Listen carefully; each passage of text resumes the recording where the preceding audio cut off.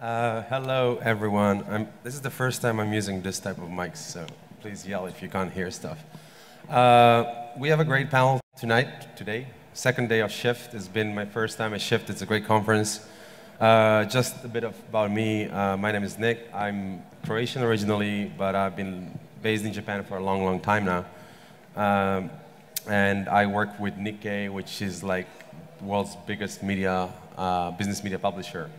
Also, for the audience here in Europe, about 4 years ago, we acquired the Financial Times in terms of media size that you probably heard of. It's good to be back home. It's good to see great events like this in Croatia, and we have a great panel here. We're going to talk about cashless societies, whatever that means, and we're going to address that a bit later. We have a mostly Croatian panel, but luckily we have an Italian representative. Elena, I noticed the Italian water you brought as well on stage. Yeah. I was like, so we have... I'm going to start with basically, it's probably best if you introduce yourselves and tell us more about what you do. Also about your companies and your backgrounds. You have some local products here, more local and more international products. Maybe some users use it here, but we also have audiences from abroad. So please do start and tell us about what you do, your background, your companies. We're going to start from far out. Luka, perhaps. Hi. Hey. My name is Luka Tomaskovic. I work in Zagrebacka Bank, Unicredit Group, more than 20 years of experience, and currently responsible for, in retail division, for strategy and mobile banking and all this development. So, of the products, it's Mzaba, which people know. One of the recent products, EasyPay, which is a P2P service. So let's say shortly about me. Thank you. Please. Hi everyone, my name is Dejan Donev. I work for Erste Bank for about 15 years now. Previously working in risk management, but as of lately, in the last 2.5 years, heading the team that developed and still developing and running the KeksPay app in Croatia, which is a peer-to-peer app published by Erste Bank, but open to anybody to use in Croatia. Thank you. Elena, please. So, hi everyone, thanks for having me. So, as Nicola mentioned, I am Italian, coming from Milan today. Actually I started my career in tech. I don't come from finance as a background, I come from tech, so I started my career launching Uber together with other 2 people in Italy. Really early days at Uber, so at the beginning of 2013, when we were 100 people globally. So I spent 4 years at Uber, and when I left we were 15,000. So as you can imagine, like actually another reality, another company, a different company. And I decided to jump into fintech world over 3 years ago. And my main experience prior to Revolut is at Circle. Circle is the leading crypto finance company based in Boston, with offices also here in Europe, in London, Dublin, etc. So I joined their team starting as a general manager for Italy, then for Italy and DACH, and then I relocated to London for an European role. And then actually Revolut, one of the biggest fintech companies nowadays across the globe, reached out, and I thought that this was really the perfect match of my previous experiences in B2C and in fintech to support actually the expansion in Southern Europe. So I currently lead the growth for Southern Europe, and for Southern Europe we mean Spain, Portugal, Italy, Croatia, Slovenia, Greece, Cyprus and Malta, and of course our global HQ is in London. Sorry, how's the region called within Revolut? How do you call this whole area? I'm sorry? How do you call the whole area that you cover? Is there a name for it? No, for us it's Southern Europe. Okay. Yeah. Like all these areas are, those markets are Southern Europe. Then of course we are divided into region. We have UK and Ireland, Nordics, Central Eastern Europe. For example, so Romania, Bulgaria, Poland are under Central Eastern Europe. And we work, honestly, I always say with the most beautiful and sunniest countries, so with the Mediterranean, and yes. So thank you. Based in Milan. One more, Daniel, from the side of one of the big 4 consulting side, please give us your... Yeah, so hello, my name is Daniel. I'm a partner and board member at KPMG, leading the consulting practice, mainly focusing on helping financial services clients select and implement technology solutions. In the recent years, mainly consumer-facing. 19 years at KPMG. Before that, IT in financial services sector, and a customer of all three banks to my right. All right, thank you all for this great introduction. Really a lot of experience here on stage, and I think it's going to be interesting to our audience. So I'm going to start with a very basic, maybe obvious question. Maybe you can ask the audience, how many of you know what a cashless society means? Does anyone? About 30% of the audience? Yeah, I thought I'd know that as well, but it's a bit more complicated. What, from your perspective, as your roles or personally as well, what do you understand as cashless society? I mean, just a few days ago, I was in Singapore at a big fintech festival there, and the head of digital currency for the PBOC, the People's Bank of China, said, we're not going to achieve cashless society, but he's aiming to do a cash light society. So that's a new term that I'm using now, cash light society. But what does it mean for you, cashless society? Who wants to start? It's a kind of a hard question. I can start. Yeah. If you want. Otherwise, I'll pick someone. That's how it goes. I can start. So, for me, a cashless society, and I think this is the common meaning, is a society and actually a life where we don't want and need to pay with cash anymore, but we just can live our daily habits in finance and not only. So everything related to money and not only with digital payments, I would say. And when Revolut crossed my path, I thought that to join and to lead the growth in this specific region was the real challenge, and that's why for me it was very exciting to accept this role and to jump on it. Because, imagine London or the Nordics, for example, or Singapore, that you probably know much better than me, are already very attached to digital payments, and they are used to live with that. In Southern Europe, we are far away, right? Mm-hmm. Especially if we think about all the cities and all the small villages, places outside big city centers, okay? Of course, in Milan, in Zagreb, in Turin, in Rome, in Madrid, we are starting to see people getting used more and more to this, so it's becoming just normal. Also for the merchant to accept the card, the debit card, the credit card for any, even small transaction, while until literally just a few years ago was not like that at all. But if you go outside this big city center, it's not like that at all. No? So a cashless society will happen, if this will really happen, when all the ecosystem will be integrated in order to support this evolution. Not only the person who wants to pay with a digital payment, but also all the ecosystem around who is ready to accept it normally. Perfect. So we do need infrastructure. Guys from the institutional side, you have some? For me, I'll give you an example.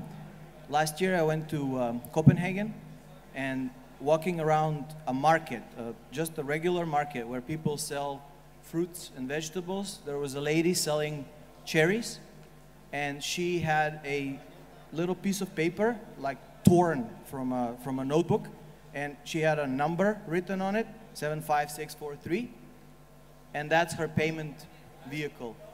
You open an app, you type in that number, and you pay her for the cherries, and she gives you the cherries. What app was it? It's mobile pay. It's a Danish thing. But that's a cashless society where you can pay for cherries without special gadgets or merchants having to have equipment or lots of technology. Extremely simple for the vendors, which are really simple. Like, she has one product, just cherries, nothing else. She doesn't need a sophisticated system. Same thing with some Vietnamese spring rolls. Same thing, a number written on a piece of paper, and you pay, and it's done. When we can achieve something like that, that would be my definition of cashless society. Of course, in Croatia, we are at 80-something% still cash transactions, which we have a lot of work to do. Yes. Luka? I don't know if we need to aim to the cashless society, especially when we talk about Croatia, because I think the majority of people here are from Croatia. I don't think this is the ultimate goal, because you can be developed, you can pay with your card what you can do now. So I think that what is important now to do, especially in countries like us, that we have means which are not just the credit card that you can pay.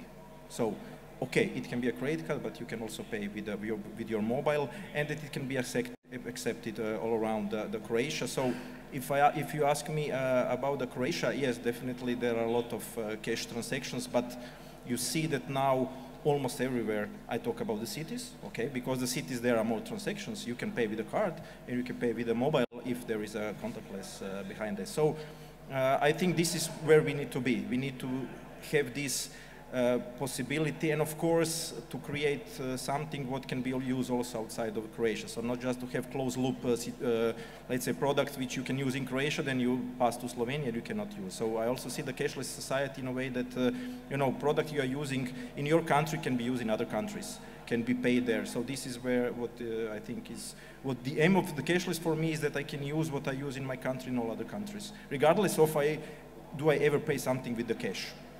I mean, why not? But not everything.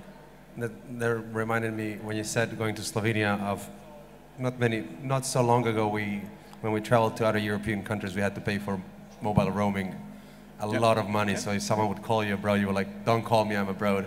And now it's completely normal to travel to Holland or Denmark and you have the same rates. But it took us some time to get there, right? Quite a long time. Daniel, your view of a cashless society? Well, if I look at Croatia or this region, I think there are a number of factors why the take-up on cashless was not as fast as in some other regions. I would say, okay, one could be the habits of people thinking that paying with cash means cost control. But what we have learned in many other cases of technology is that consumers actually are able to change faster than actually service providers or infrastructure. So that's only, I think, a lesser reason. I think there are other reasons coming from the merchant side, banking side, in terms of, for example, cash handling fees in Croatia have been historically relatively cheap compared to other countries. So for merchants, handling cash was not that expensive, so it was not driving them more to cashless. Bank fees, until the European Union regulated the card transaction fee maximums, were also a relatively good source of money for the system.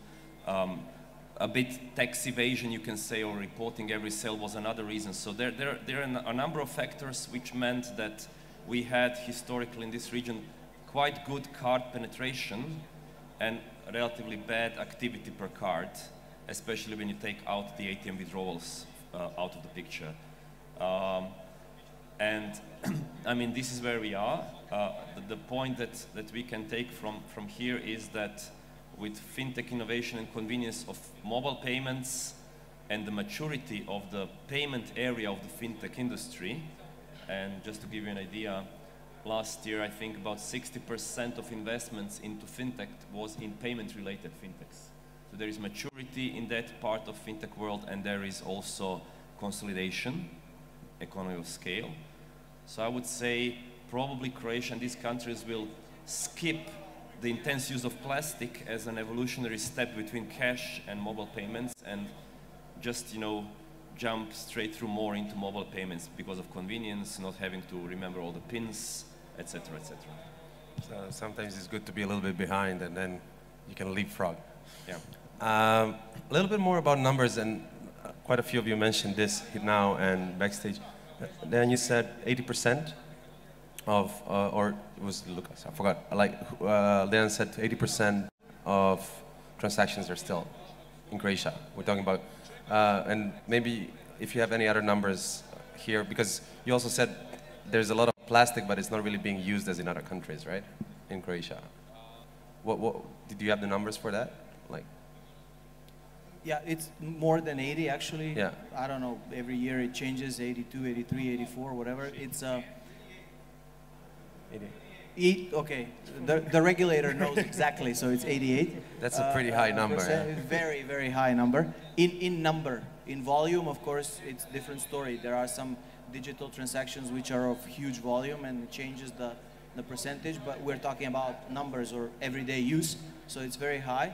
Yes, number of plastic cards is also very high, and I think Daniel mentioned that if you take out cash withdrawal at ATM, about 30 kuna on average, 30 transactions on average a year are done with a plastic, which in a year that's pretty low. And that's like 2 a month, right? Yeah. Like that's very little. And I think it's a big divide between big cities and smaller communities. Yeah. In Zagreb, you see people everywhere with cards, but then you go to other places, it's very different. And also, let's say ATMs, they are stable, so you don't see decline on the ATM withdrawal. Okay, there are also tourists coming here, so you have this type, but you know, you have a flat line with the ATM transaction, so there is no less need of course, and the cards go up. So it's ATM flat and the cards go up. So this is the idea. So still people are using cards to take the ATM, the cash out of the ATM. But this is it, this is how it is. So, Elena, and you as an international product on a global scale, because you open even beside Europe, but if we focus on Europe, and you mentioned the difference between Northern Europe and Southern Europe, and maybe UK and Ireland, what are the different numbers there? I assume Northern Europe, as you said, and places like Singapore are much more advanced. But you know, so our main market, as mentioned by you, is Europe, and of course the first market in Europe is the UK, where we were born, okay? And we are starting now to launch outside Europe, so we launched 3 months ago, Australia. We just launched, like 3 weeks ago, Singapore, and we are going to launch the US, New Zealand, Japan, and we have a very intense roadmap of expansion in the next months. What I can tell you is that the growth I see in Southern Europe. So actually the customer is ready for this type of innovation, because we are seeing Italy, Spain, Croatia growing so fast that it's impressive. Just to give you an idea of the Croatian market, I came over Zagreb, I would say at the end of May, okay, and we were 20,000 customers. Now we are over 70,000 customers, and so like the answer to this type of product is incredible. Also Italy, it's growing like faster than any other markets, I would say. So the customer is ready, and also there is another thing to add, that we have more and more people, like young professionals, etc., that are starting to move constantly for work and also for passion, and so they get used to use this type of product in their daily life, and when they are abroad, they are familiar with that and they use it more and more, no? So it's a cycle, and the thing is that absolutely the customers, especially customers like with a higher education, are absolutely ready for that. And the challenge I think we all have here in this room is to make the entire society understand the value of the cashless society. Also, for example, the costs saved by the institution in order to actually manage, control the cash per year are incredibly high. I can show you, for example, the numbers of Italy. Banca d'Italia, so the regulator, Banca d'Italia, spends 8 billion per year in order to manage the cash we have in the nation. Okay, so, and this is the same way for all the other markets. So very high cost. So the challenge I think we all have is, first of all, to educate people, not only very international travelers, young professionals, but everyone, to the value and the added value of these services, and then to make really everyone understand how this can impact in the entire country.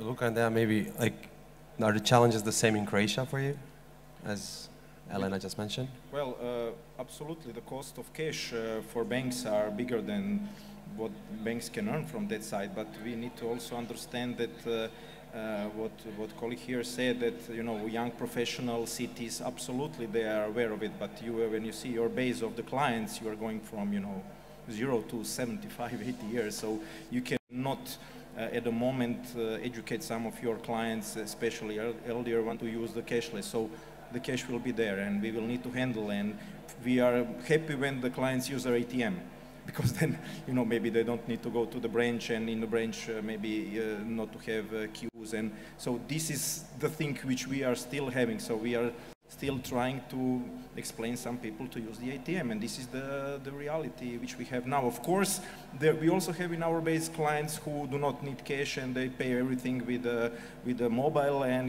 they maybe don't go to the branch even once a year. But this is the challenge which the banks in these countries have. So they need to manage all of that complexity, and this is what we are trying to do as a Zagrebacka bank. Okay. Daniel, maybe you work with general institutional clients. You saw some big fintechs as well, fintech startups. When you work with them in terms of cashless, going cashless, digital, and so on, what are the biggest challenges in your relationship with them in terms of not maybe implementation, but even starting from understanding that issue or problem?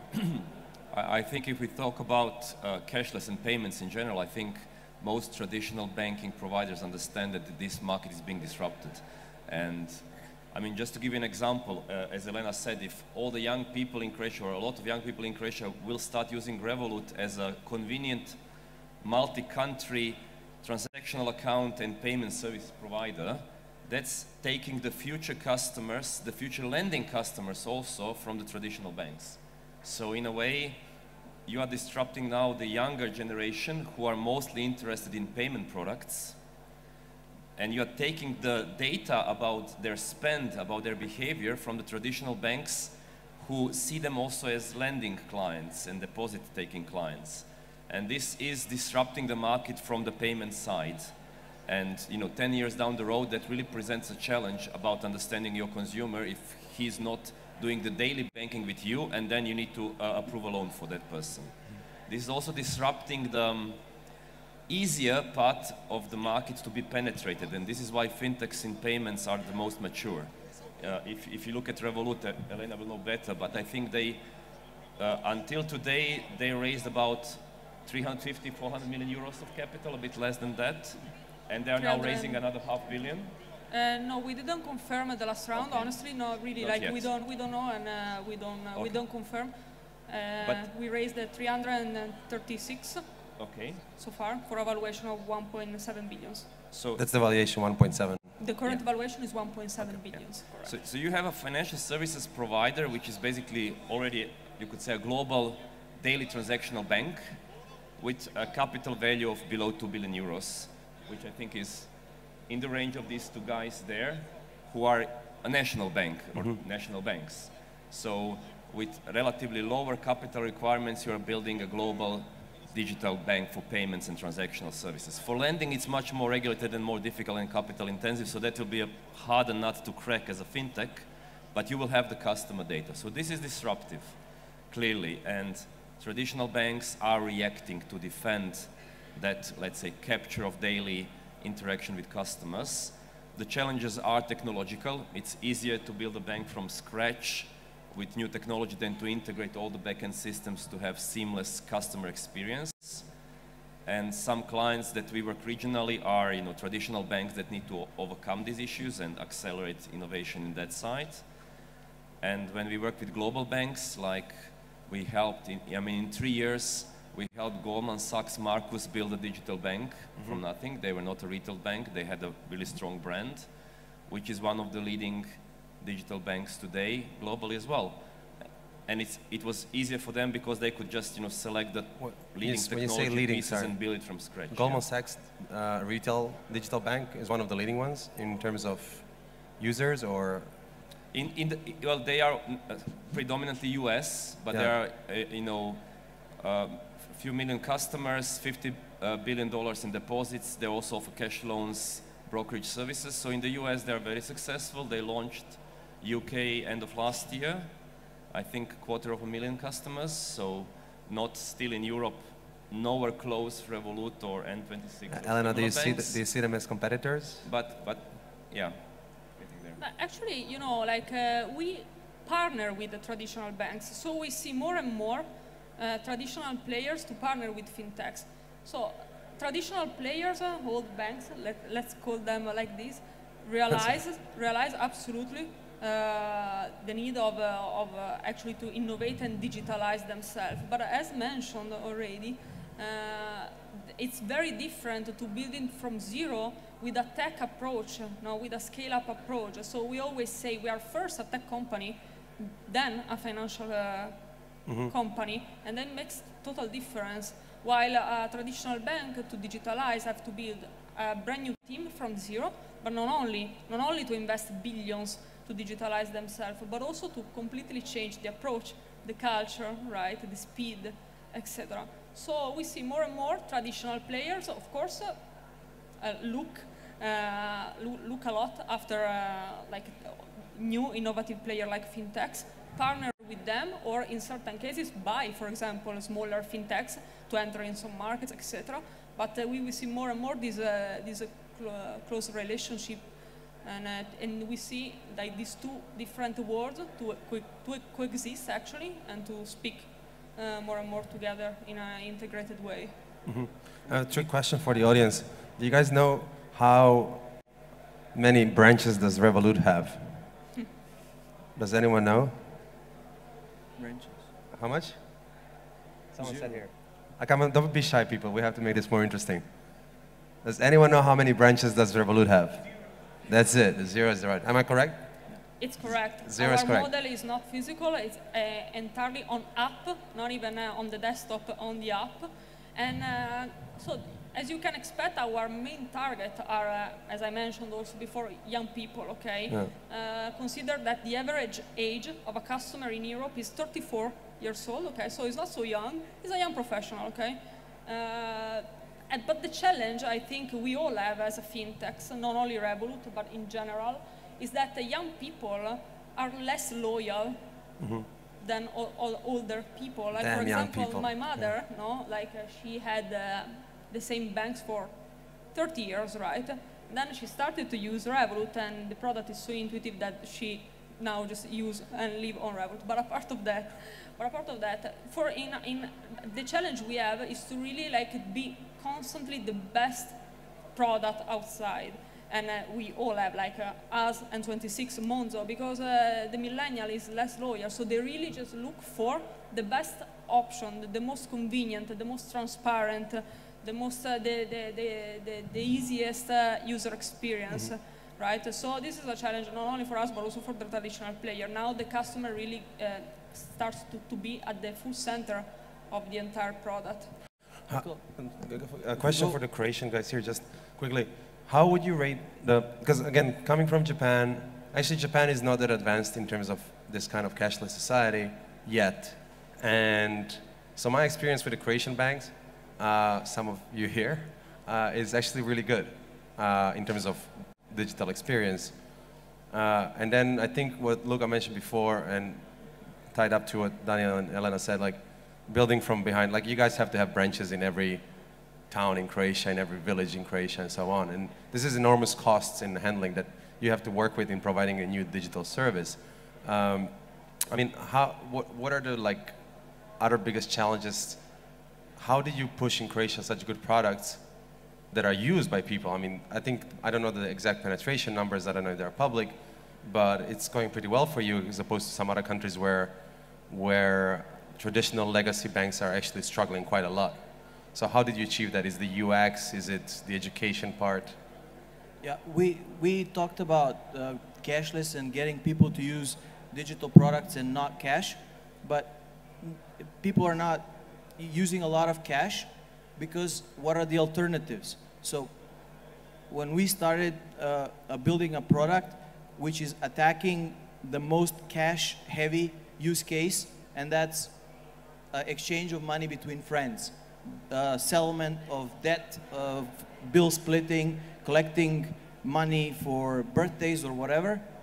This is a almost 100% cash activity, and 11 months ago almost all of that was done in cash, and now we are at a phase where 75,000 people use the app, and we have reached almost half a million kuna a day which is not done in cash, but is done with an app for bill splitting. Just bill splitting, mainly lunch, dinner, and whatever.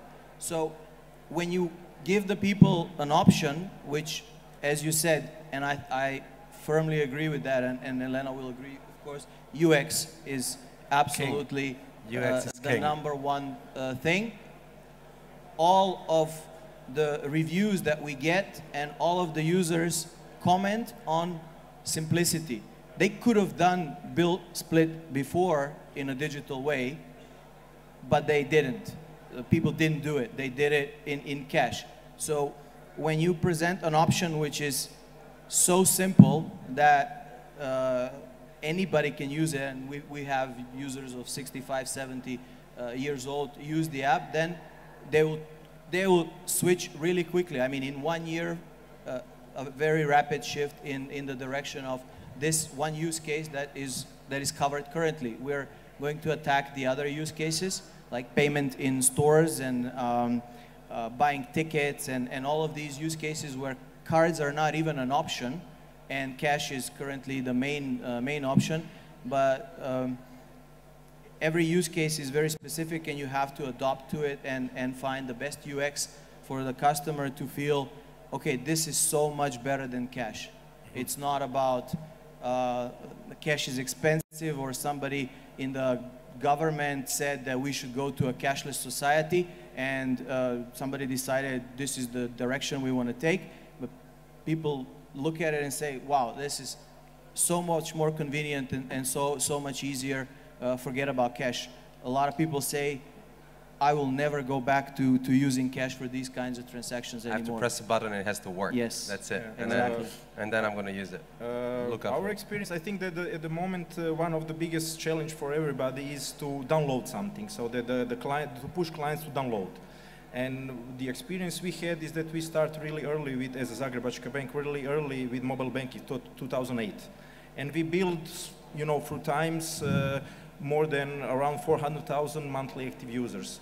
And this is where you can also be very good, that you are carefully putting on the shelf of your mobile banking the new stuff. So you don't need the new downloads, you just need to do it. Of course, it should be very intuitive, UX should be good, but it's very important that, you know, you use the people who go to your mobile banking, who are daily there, and then you surprise them with something new, and then they start to accept. So here you can skip the, you know, hard part of why should I download something, how do I know? So this is the way how, you know, we are all on the same market. So we are all on the same market, and we are all fighting for the same clients and not because young professional 35 are all targeted clients of all of us. So, you know, they will choose probably one, but I think also that they will also combine. At the moment, I see that they can combine, you know, they can use 2 or 3 apps and, well, still share the revenue. Of course, somebody will lose part of the revenue which somebody else took. So this is reality where we are now.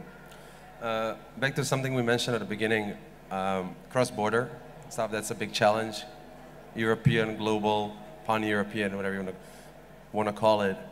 And I'm sure Daniel has something to chip in here, but also you from the perspective of service providers. How hard is it for you to, for example, like mobile banking from Zaba and Keks are tools that work here that are pretty used, you guys are growing. How hard is it for you, even if you have networks in other countries, to provide such a digital service in other countries that you're present in, or your partners are present in, whether it's Slovenia that we mentioned before, or Austria or Italy? I guess the same question goes for Revolut. Revolut is pan-European, but you're opening all these very different markets. I don't know, how hard would it be for you to go to Brazil, where you have other competitors like Nubank or something? And then, of course, Daniel, you work with all this. Who wants to take this first? I can go first. I mean, like our vision is to be the first global financial platform. So this is already part of our nature, you know, and our roadmap to expand. I think that the secret sauce of Revolut now, and probably the characteristics that will allow Revolut to really become the leader, or one of the leaders of this industry, the fintech, are 2 things. So the obsession for the product is so good that imagine, just to give you an idea, we grew over 7 million customers just for word of mouth. Okay, so Revolut is starting just now to test the first. Does that mean you have no marketing expenses? No. So without investing, so just for word of mouth, Okay. we reached the first 7 million customers. We are now over 8 million customers, and we are starting to test now, literally in the past weeks, I would say the past 2 months, the first advertising activities not to test across the globe, across Europe mainly. But this is just to give you an idea about the fact that the product is so good that it just grows because of the word of mouth. So people find it so intuitive and convenient and transparent that suggest it to a friend, etc. And the second thing is the expansion plan. So to really be the first to move so fast and to provide the same product across the globe, right? So Revolut, the core idea behind the product was to provide the service without any additional inconvenient fees on the interbank rate. This was the idea behind that. Around that, this very simple concept, we built an entire world that allows a customer to actually manage his entire financial life through a unique place. No? You don't have to go on another place to start investing in crypto or to access to the trading platform. For example, we offer now from the US market, or just to donate to a charity, right? Or to really see and to manage your daily budget. For example, to see the category of spend. Last month I spent X in restaurants and X in travels, in transportation, in food, whatever, right? So, like really to make a person, an average person, not a professional, closer to his money, to manage his money and to do it in a simple way. We don't add any hidden commission fees, so everything is incredibly transparent and it's safe. What does it mean to be safe for me? Let's suppose that I am on the opposite side of the world and I lose my card. I can immediately from the app block it so no one can steal it and use it. If I see a transaction, because after any transaction you receive immediately a notification. If I see this notification, if I don't recognize this notification, also I say, no, this is not mine, I immediately block the card. If I forget the PIN, or if I want to change the PIN of my card, I can find it immediately on the app, right? So actually I can do, it's a bit of a change the paradigm through which a customer can do everything independently, no, from anywhere, anytime. Also, of course, we have the customer support available 24/7 in the main languages across the globe, but at least a customer is independent to use it everywhere and to start to become more confident with this type of products. Can I add one last thing? We are also going to launch at the beginning of next year a kids product, and I really can't wait for this product because I think this will be a real revolution. Again, what does it mean? Of course, the kids app will be related to the family, to the parents' account, and the mom, the father can decide if the kids can do, for example, online transaction or recurring transaction, or if the kid can withdraw or not money. That's very useful video games, yeah. But imagine, like the kid can start to really manage his first money and to save a bit of the money for the gift for a friend. Speaking of banking, of the unbanked. So really to educate, right? Like any generation through the product.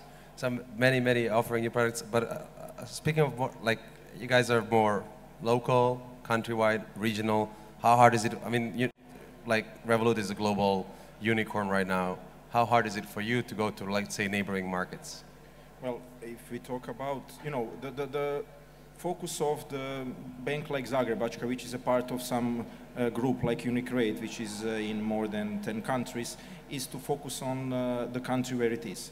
And to focus that the client, when they're traveling, they have all what they need. So our focus is not that we as Zagrebacka expand.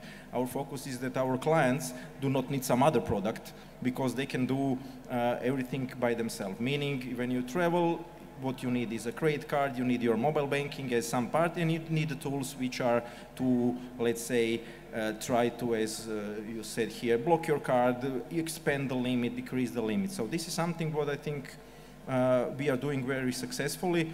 we see a real big growth of using of cards abroad. So I can say that the usage of our clients in card is much higher in abroad than in Croatia, because in Croatia the still cash is the king, and when they go to abroad, they let's say maybe because of the convenience pay with the card. So this is happening, and our job is that our clients can, when I talk about other countries, they can use our bank. They don't need anything else, and this is the goal. So it's quite easy, and will not go far from that for us, because UniCredit as a group will try is creating something in each bank that the clients can have the same experience.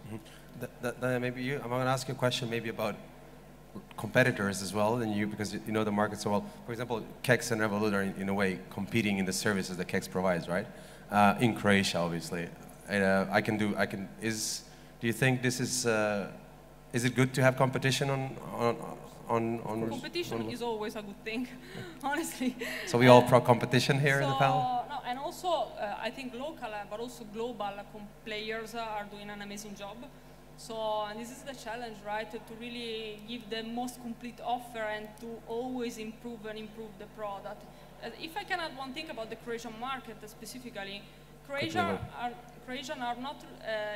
people, customers are not so confident in doing, for example, in buying from e-commerce. No, so they are not so confident yet. In Italy is the same, right? Okay, and in Greece is the same. And for example, one feature that is really used a lot on our card is the disposable card. What does it mean?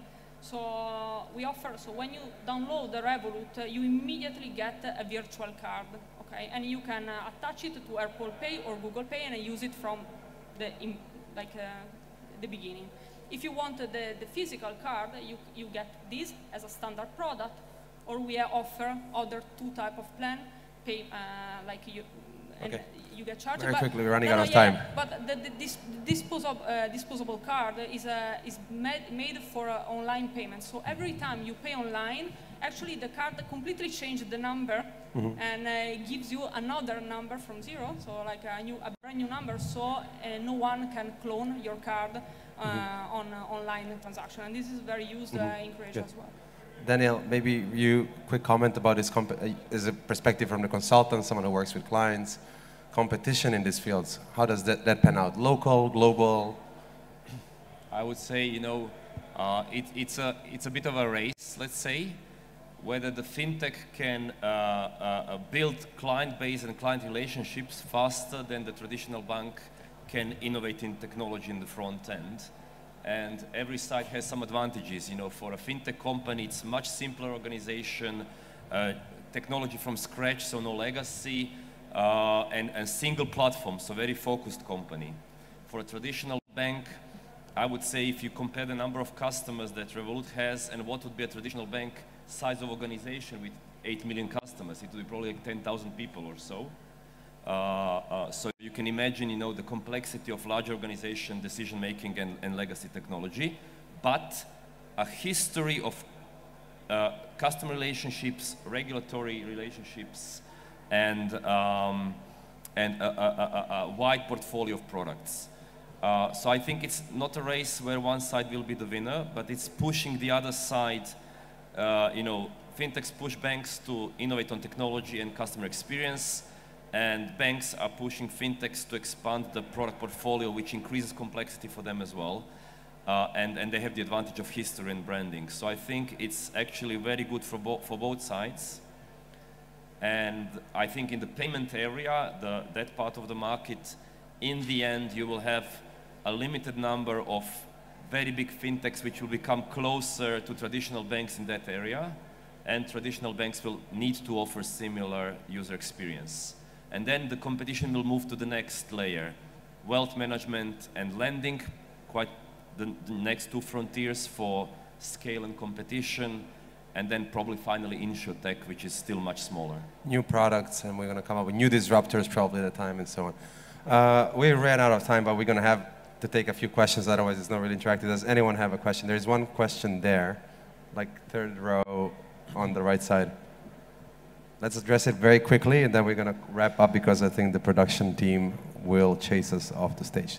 Just introduce yourself, please, as well. Hi, I'm Nick from Electrocoin. Lower penetration of cashless in rural areas was mentioned. What do you think, what would the main factor be? Except for older age, of course, but there are also young people there.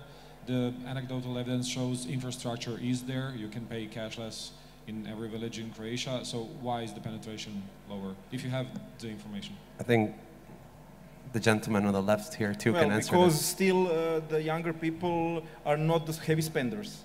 So, you know, when you see the volumes, when you see who is paying in the shop, when you go to some of the merchants, they are not the ones who are spending the big volumes. They are spending maybe the transaction, and still the young people are also, when we are talking about under 18, they not usually have still here the card. So still the big spending is on the people who are more for cash. If you look into the let's say, structure of people to up to 35, you can say that, you know, it's a totally different story. It's much more close to what they say Denmark or countries like this. But they are still part of the country, and when you take all of this, then you get the 88% of the cash transaction. So it is really because of our structure of our, let's say, people who live here.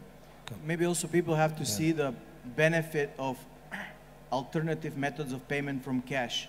You have to show them why is it better to pay with a phone. It might be really hard to get young people in the rural areas to go from cash to a card and to a phone. I think it would be so much easier to go from cash to a phone and kind of jump over the plastic. But they need to see, why is it better? Why is it better this way for me instead of cash? What's the advantage? If you give them certain advantages to this way of payment, they will come. And we've seen this example in several areas. If you give them easy way to pay for transport, like buses or something like that, which they use, they also use this kind of payment. And if you give them certain benefits or certain advantages that they gain advice or insights or something, or loyalty points or whatever, you have to give them something more than cash and even more than plastic sometimes, they will come. If you just try to convince them, yeah, it's the same, just move to another method, it's not working, obviously. So clear benefits and clear added value for the new consumer. Because all the services that you offer are pretty great, but you will have to expand by the nature of the product. You will have to go into rural areas, you will have to go to new markets, not necessarily, as you said, but in terms of even retention. We're completely out of time here. They're going to kill us here. But just very quickly, I'd like to play a game at the end. We work with CB Insights, which is a very great analytics company in tech. So they always do at their events this game at the end called Underrated, Overrated. And there's so many things that we haven't talked on this panel because time ran out. We haven't considered security and privacy, talking about Cashless Society. So I'm going to shoot a few concepts to you, and then each one of you can just answer. Nicola, I'm really sorry, but we haven't got time. The next speaker's got to rush off for a flight. 3 seconds, 2 questions. 2 questions. Really quick. It's going to be 10 seconds. All right, 10 seconds, quickly. So all of you can say just underrated or overrated for privacy with respect to Cashless Society. Is it underrated or overrated? Overrated. Overrated. Overrated. Security? Underrated. Same. Everyone agrees. I had more questions. Please come out and talk to them if you want to know more about our products. That was great. Thank you so much.